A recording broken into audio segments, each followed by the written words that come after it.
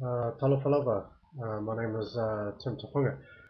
I'm actually here in Brisbane. It's the 27th of December 2011. Oh, 2010, sorry.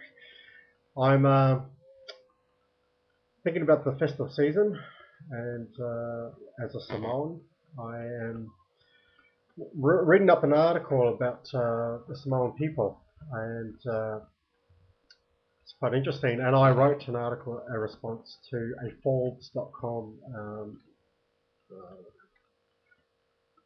report on the Polynesian race.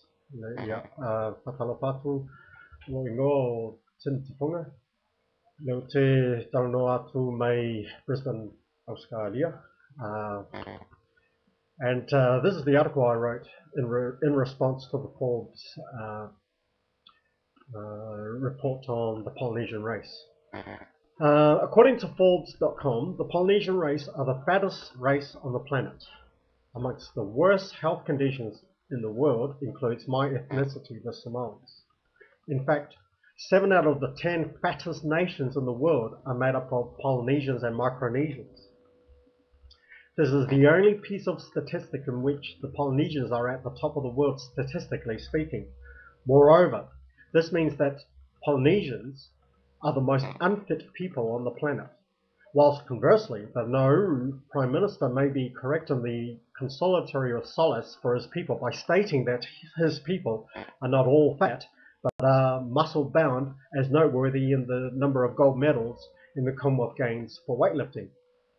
Unfortunately, along with this positive aspect of strength and power with weightlifting honours has come the unenviable associated negatives with oversized powerhouses, which are the inadvertent weight-related illnesses.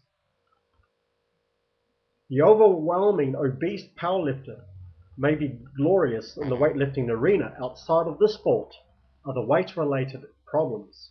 Obesity leads to various weight-related illnesses such as heart disease, diabetes, and various forms of cancer. The issue at hand in the South Pacific Forum member nations is one which should emphasize the public cost to weight-related illnesses and shorten quality of life for many overweight Pacific Islander people. The immediacy of the health issue may be considered much more paramount than any issue surrounding global warming or carbon emissions levels in the South Pacific region. In a Thomas Motu's perspective, we may view this fattening of the Pacific region as relevant conspiracy for the eradication of purportedly inferior races, insofar as that it is a eugenic hope that the Pacific Islanders will eat themselves to an early death. We may view this drastic conspiracy theory much too drastic, but with the amount of fast food outlets sprouting up in the South Pacific region means many things to eating conspiracy theorists. The notion that in a classist societies, the poor nutrition levels for poorer classes in affluent societies often means that many poorer people with poorer nutrition suffer from obesity-related diseases. Fast food, fattening foodstuffs, high caloric, and poor nutrition, high caloric beverages have increased waistlines of many people. Lethargy and low self-esteem perpetuates the problem of weight management.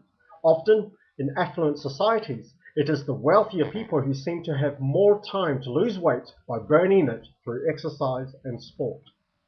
Poorer countries, such as third world nations, which include the South Pacific nations, whose perception of weight management is a matter of cultural significance, which is very contrasting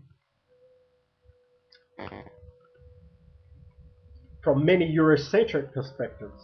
By this I mean that the cultural values of Pacific Islanders towards fat people seems to prefer a unique perspective associated with wealth, status, and privilege, rather than the disdain of lower classes by Europeans, Australasians, and North American societies who seem to associate obesity with poorer people, such as those people living in the welfare-dependent projects and having to be subjected to eating poor nutrition foodstuffs. i.e. fish and chips, saturated fats, and trans fatty foodstuffs, etc. In countries such as Australia, the general rule of salient prejudice often perceives that wealthier people are purportedly healthier and fitter, rather than the lethargically unhealthy. However, this is not the general rule, as may be noted with fat cats such as mining tycoon and Queensland's richest man, with his mouthful of trans fat gelatin-made meat pies, munching Mr. Clive Palmer. The general affluent class would tend to indulge in healthier pursuits and are wary of their health than most working class Australians. Ia tonu o le nei tūlanga ua le manuia mo tangata Samoa I Samoa. Ua tūlanga longa ono Samoa I le laulangi mo tangata Lapupoa. O tangata Pasifika o loo maua I le tūlanga sili I le laulangi mo tangata Lapupoa I le laulangi atoa. Nauru, e tusa e toa 25% o tangata Lapupoa ua sili I le laulangi atoa. O le lipoti le nei mai le Forbes journalist Lauren Stride. Ia patai lava, mai ia soifua, mai ia manuia tausanga fō.